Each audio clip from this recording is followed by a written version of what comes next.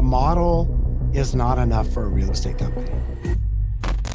I couldn't count how many examples I have of people helping other people in our world at eXp. Like, I've lost track of it, the relationships that just get built. You've got people that are just willing to do whatever it takes to help other people. This company has changed my life. How do you think that's affected your business? This is episode 24, and I have a special guest with me today, Kevin Kauffman. All you got to do is look at his Facebook cover photo. It covers most of your accomplishments, right? It definitely shows how much I like myself. There's no doubt about that. You were introduced to me as one of the most connected people in real estate. I think that's a cool title. When did you start the real estate team? I got licensed in like May of 07. Fred and I officially started working together 16 years ago. It was February of 2008 when he and I officially teamed up. How did that happen? Fred and I, so I know Fred because he's known my wife since like second grade. Okay. Literally, them and a group of friends grew up in the same neighborhood. She introduced us. Prior to me getting in real estate, he was already licensed. He and I started working together because he needed some help with some short sales and he was leaving the country and I had just gotten a license. Okay. And fast forward a few months, we were both doing short sales at that point. We were both employing actually his brother as a part-time employee to help us with some of the, I'll call it administrative work that we didn't want to do. And we were both calling banks from home, working on short sales, and it was sucked. And one day we and another friend were sitting around together and we were like, what would it be like if we just sat together in the same office and tried to help each other? That conversation happened in January of 2008. And by February of 2008, we had rented an office and we had hired his brother on full time. And we went at it. We started building. I mean, really, we didn't try to build. We were just trying to survive at that point. Eventually, we started building. Today, we're 50-50 partners because we had both come out of some situations in business where we both felt we were kind of the ones left sort of holding the responsibility bag. Mm-hmm. And so one of the things that we agreed to do was, in fact, what we did is we got in the car one day. We drove to my hometown, Yuma, Arizona, for some great Mexican food. And we talked about every listing that we both had at that point, which I think combined was 12. It's like not a lot of business. And we decided what we would compensate each other on for helping. And we also, so at that time, we basically said, hey, if I brought in the business, I got 80% of the income. If he brought in the business, he got 80%.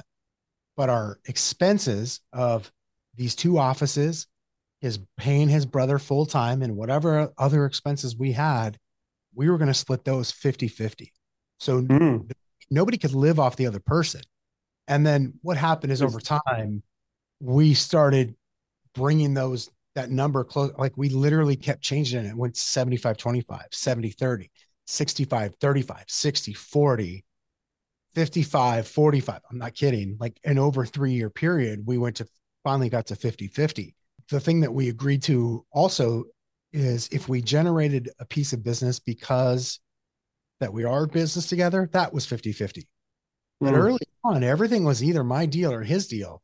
And the other person was just compensated basically for helping out. It's like a production-based model, like, which I see, I mean, how many teams fall apart because they're doing the 50-50 right off the bat. And one person's bringing all the business and one person's just catching all the money. So that's interesting that that's the way that started. So now where's your team now?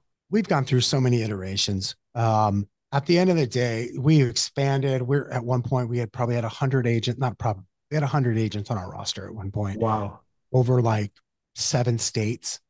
We're mostly concentrated in Phoenix, Arizona, though. Now we still have a couple agents in Colorado and one part-time agent on the roster in Tennessee. Everyone else is here in the Phoenix area. And we have, call it 15 agents. It's a fairly hands-off business. Fred and I are a little more hands-on this year. And when I say that, I mean, every week I run a sales meeting. Fred and I run a sales meeting together. We run a meeting with the two people that are, I'll call it in leadership. So like our director of sales and our director of administration and operations. And then I'm on another Zoom as well once a week for an hour for the team. So I'm probably working 3 to 5 hours, 4 to 5, 4 to 6 hours a week in regards to the real estate team. And so is Fred.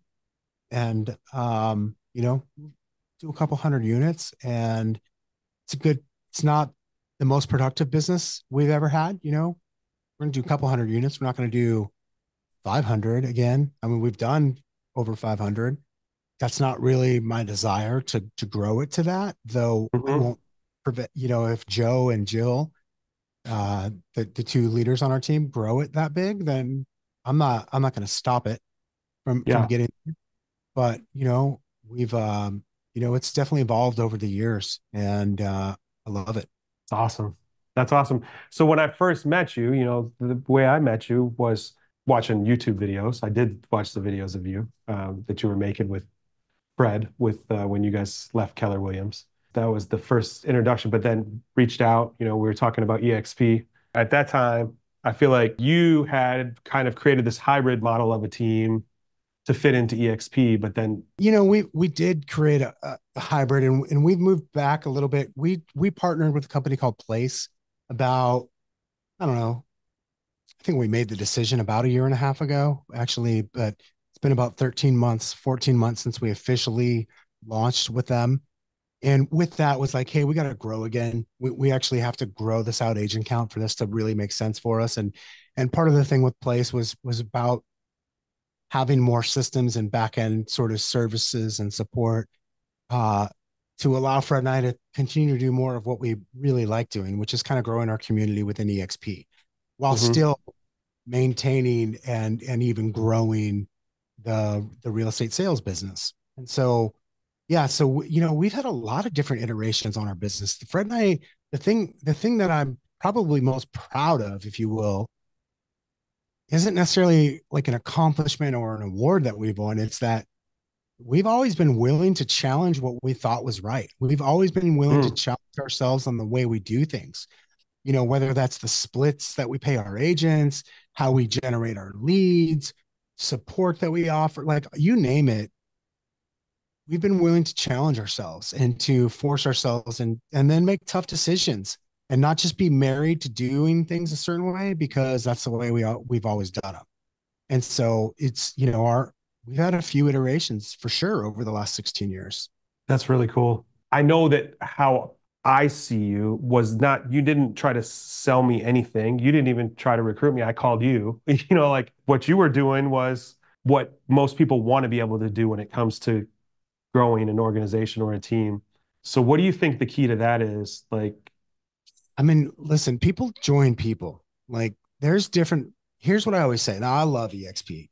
I want to be really clear. EXP, the model is the best in the business, in my opinion. I don't think there's a better model. In fact, I'm convinced 100% it's the best model. But that's not enough. The model is not enough for a real estate company because if right. it was, we'd already have 500,000 agents or a million agents, and we don't. It's about the people. It's always about the people. You can copy a model. You can't duplicate the people.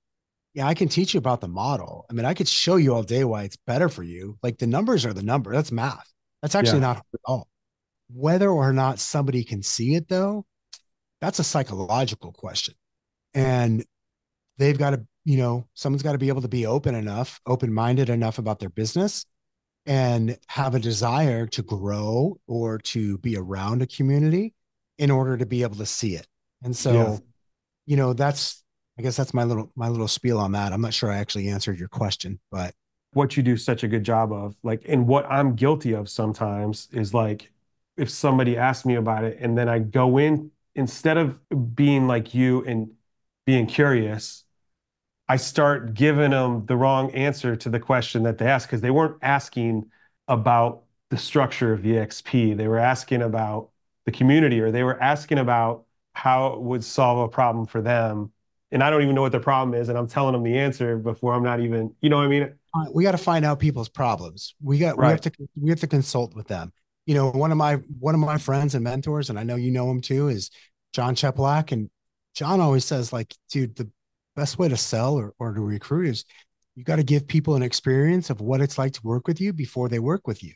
Because they're asking questions like what's the split? What's the cap? Yeah. What's the rev share plan? What's the stock? That's all stuff they could find easily. Like that's not Right. the real question. It's never the real question. I think that's a challenge for a lot of people. Like that little piece is that they ask you that question and then you throw up all over them what they already could have found on the internet with a simple Google search. Yep. So you say that when you said eXp, the model, and then you said it was about the people, like maybe give me an example of that, like what the people mean to you or the people you're connected with. I can give you an example before. I've let you Go talk. for I it. want to say one thing about my experience with eXp is when I went to sign up.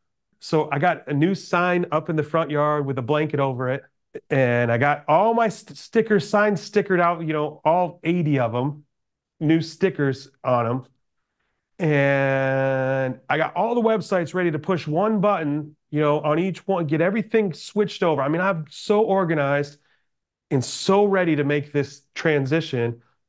And it was supposed to be at 8:30 that we were swapping our licenses. And I got a phone call at like 8:45 from the broker's assistant saying that his power was out. And I mean, I just lost it, completely lost it. But I really believe that that was like the moment that I really learned a lot about eXp and the people at eXp and the phone calls that I received, and like people actually saying they cared. Just the advice and the things that people left in my voicemail, because I couldn't answer all the calls that I got, from people I didn't know. Your network of people and the things that they said to me on those voicemails, it was like I found my place, right? Just the people's attitudes. They were just so good. Yeah, dude, I think that's a great example. And um, you know, when I say the people or it's I mean the fact that like listen, you and I talk offline way more than we do online, right? If I needed help with something in my business right now, I know I could call you and be like, Bob, help me with this. What's going on? Yeah. Or vice versa, right? I have I couldn't count how many examples I have of people helping other people in our world at eXp. Like I've lost track of it. The relationships that just get built. You've got people that are just willing to do whatever it takes to help other people. Like to me, Yeah. that's important. That's something I look for in life. I think the way eXp is set up, the way our business model is set up to actually encourage that, it just Yeah. kind of puts that on overdrive. And Right. so people plug in. It's just pretty amazing. I think of like our one of our executives, Michael Valdez. Michael worked at another company called Realogy. I guess now it's called Anywhere for 17 years. And then he came to work for eXp about 4 years ago. And every day for probably the first 6 months, somebody said to him, like, this company has changed my life. I'm so glad you're here. This Yeah. company has changed my life. And he was like, I was at this other company, which by the way, it was a great company. He loved his time. He had a great experience at Realogy slash Anywhere. It's like, but never in 17 years did anybody ever say to me, this company changed my life. And every day that I've been in EXP, somebody has said that to me. That's really And cool. like eventually you just start to realize, like, wow, like it makes a big impact. Like I'll tell you too, another thing is because of our model, and this is not to go, oh, rev share is amazing, but it is. I dealt with some serious health issues last year, and I pretty much didn't work last year in 2023. Now, in 2023, where most people in our industry's income was down, my income was actually higher, and I didn't even work for probably 75% of the year. And I could give you hundreds of examples, if not thousands of examples of things like that. And so that I think that's what I mean. That's really cool. The part about connecting with other people. So I called you with, I was a little stressed out, or I have people coming at me from all these different angles in it. And you connected me with Chris, and I had a conversation with him. And it's like, he's just on he's in another place. Like, but he made me feel like we just looking at it the wrong way. Like there's something else to look at here. There's another piece right here that you're not looking at. It was a really interesting conversation. But to be able to connect with people like that, where I never would have made that connection before. And there's been several like that that I really appreciate about the company. And I'm not like really one to plug in. Like that's always been my challenge, like at any company, with referrals or with, the social events, I'm kind of the one that hides off to the side. And I don't want to be, I mean, this is the way I've always been. Last year, our referrals for eXp, just the referrals alone, were like, I mean, I think we closed 16 transactions from eXp referrals.